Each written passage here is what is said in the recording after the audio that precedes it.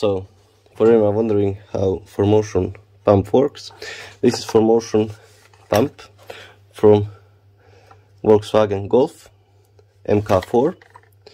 Okay, so here is the main pump, here hidden, where these two pressure lines are coming out.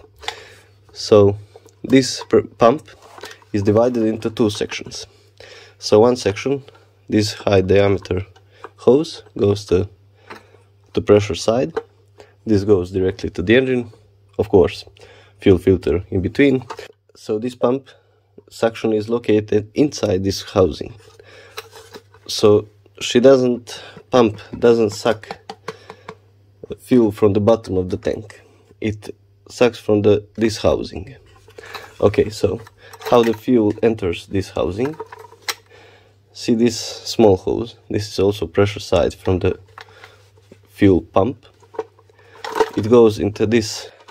It goes into this piece here. So one part of it goes into here, this hose, and here. You can see here, this is like small ejector. I don't know how much you can see. Okay, see, fuel goes to here, into this. There's a check well here, so the fuel can enter and can't leave. Okay, that's it. That's how pump is sucked from the right half of the tank. From the rest of the part, so here, this small diameter hose goes into here. So that piece goes into, just a moment, that piece entered into this part. This is located in the left section of the tank. So this here connects to this. Okay. Then fuel travels through here, and here is also ejector. So fuel goes around here, makes vacuum, negative pressure, and sucks the rest of the left tank fuel. So it sucks fuel from the left tank through here. Then fuel from this pump, this small hose, and fuel from the left tank is transferred into the right section of the tank. Okay, this is a really complicated system, not quite easy to understand. So this is the pump from the MK4 PD engine. This is from PD 130. I'm not quite sure, are they any different on PD 115, PD 150. So in this video you can also see how to take apart this pump. It won't be in English, but it is what it is. Okay, so this is one type. This is from PD engine. PD engine is specific because this pressure side, pressure is only half a bar. That's like, I don't know, 7.5 psi or so. So, okay. This is one type of the pump. Now, I'll show you here a second type of the pump, and I'm not sure from which engine exactly it is, but it also is another type. Okay, so this is also from MK4 Golf fuel pump from 4Motion. It also has, so tank is divided into two portions. That's why this is needed. Usually when tank is not divided because of the differential, you have only one pump like this, just a regular normal fuel pump. So this is different type of the pump, just like I said, also from the MK4. Don't mind this hose, this is someone, I don't know who did this, but it's wrong. Okay, so this pump sucks fuel from the right portion of the tank, not the housing. That's the biggest difference. So suction is from this lower part of the fuel housing, fuel pump housing. So you can see here, filter here. So that's the main difference. Also, this pump is specific. I don't know from for which engine this pump is, but this pump doesn't have fuel pressure at all. So it only puts all fuel from the left portion of the tank into the right tank. That's her only job. And housing is always full of diesel. So pump suction is from lower portion. It transmits fuel from the left portion to the right via ejector. Okay, now I hope that part is clear. For the suction on the pressure side, I say suction because here is no pressure. Okay. What happens here?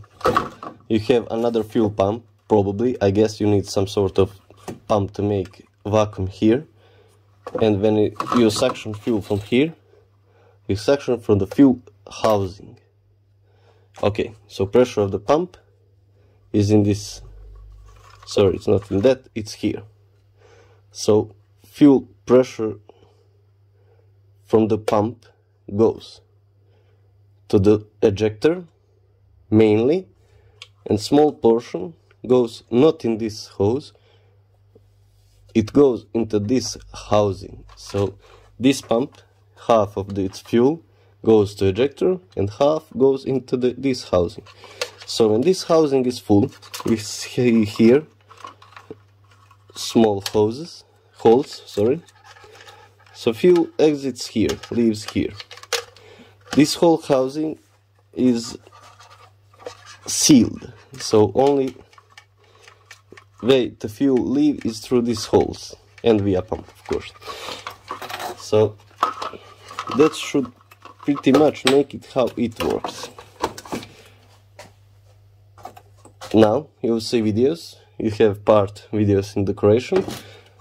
I know you can't understand probably if you're watching this in English anyways, but you can see what I was doing and what's happening. So that's it for now.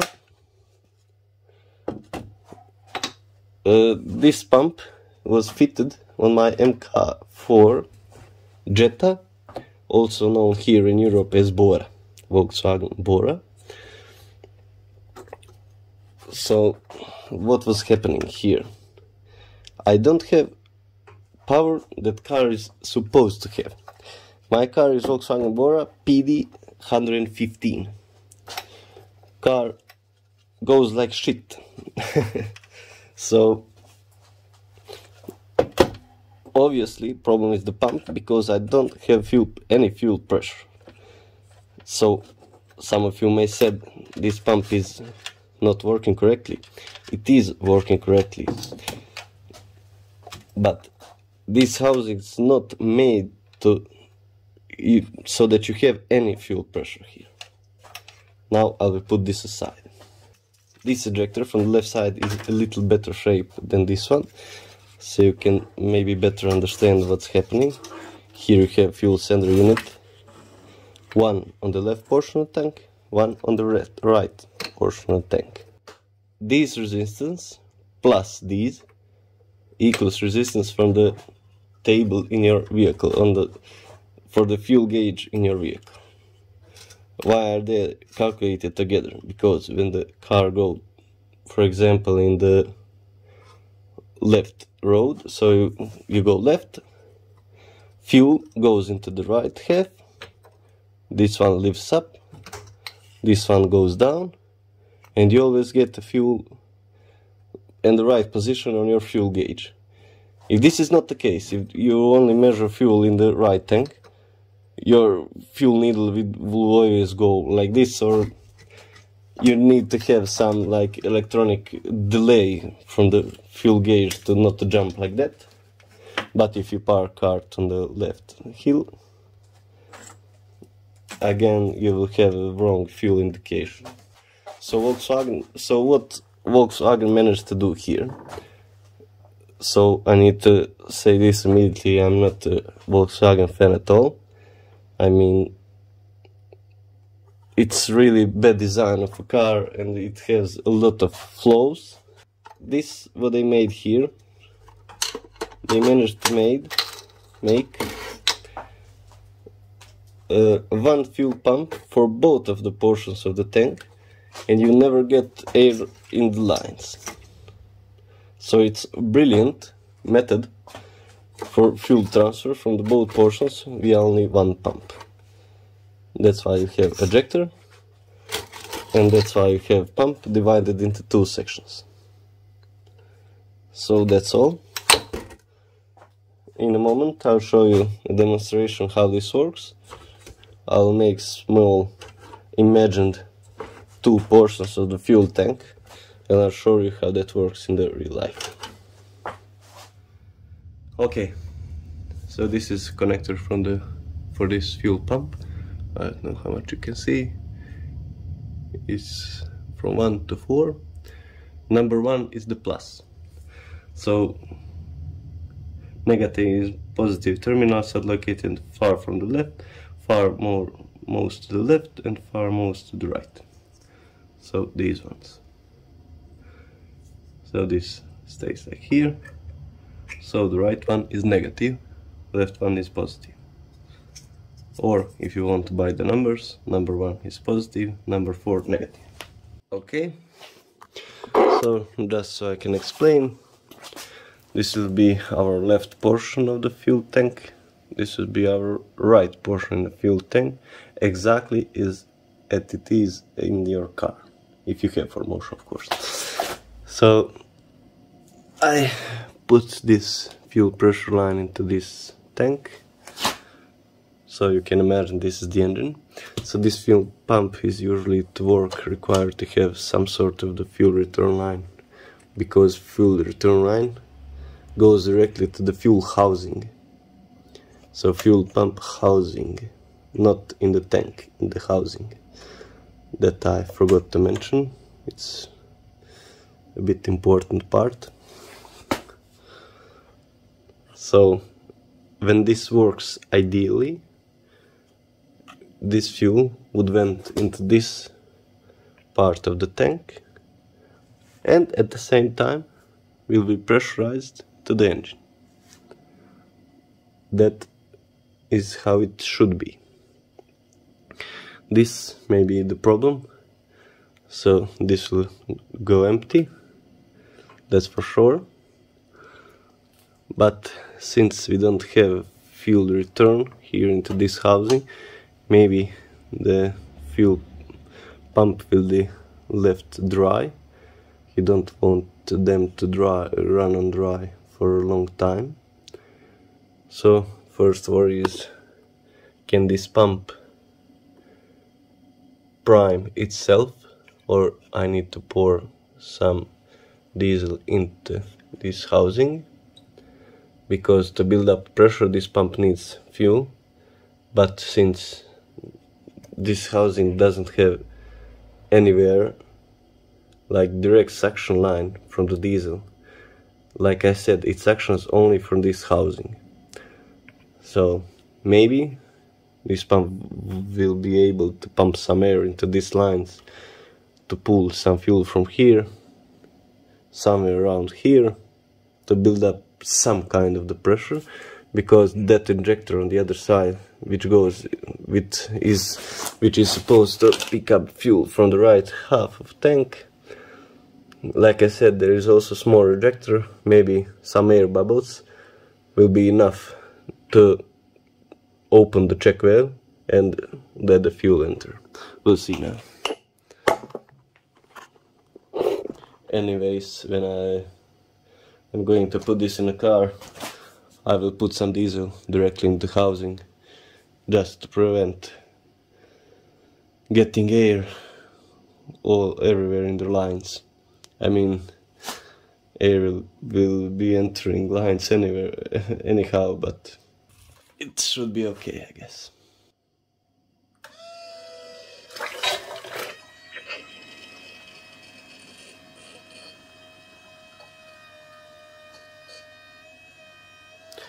So in this case, what happened, why the pump didn't pressurize fuel all the way, because by my mistake here is too low fuel level we need more fuel so we can fill up this housing. Okay, so maybe if we had a fuel return here, this would work. We will try that immediately.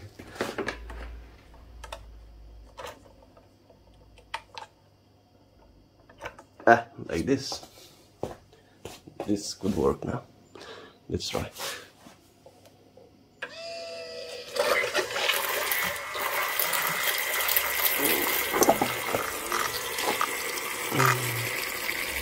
So you can see here suction from the left tank.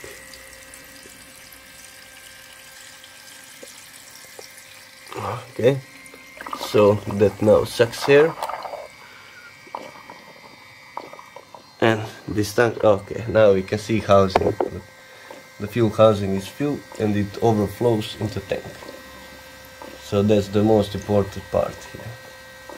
As we can see now, this pump works as it should.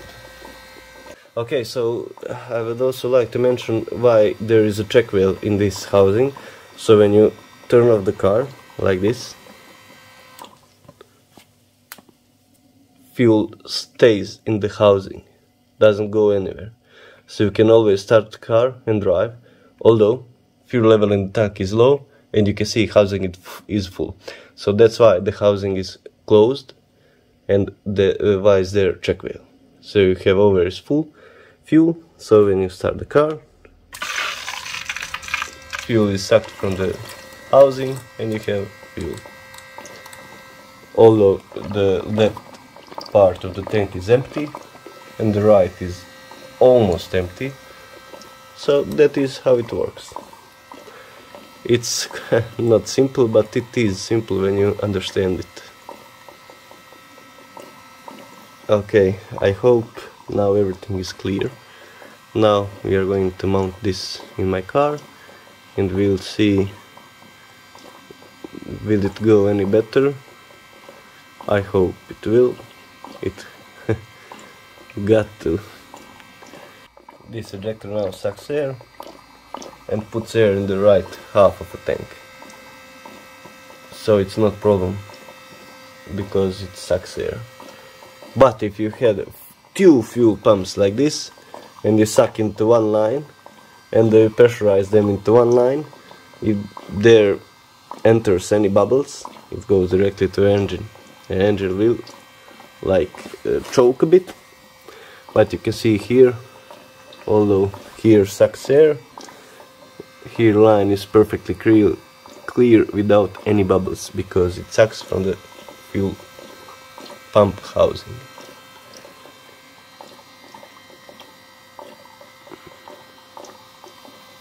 Great. This is how this is supposed to work.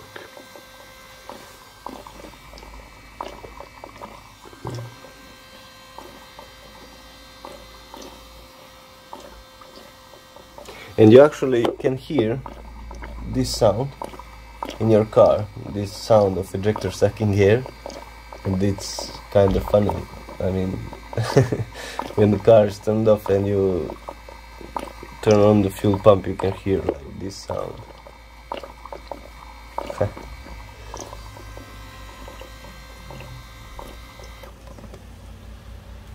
And that's it.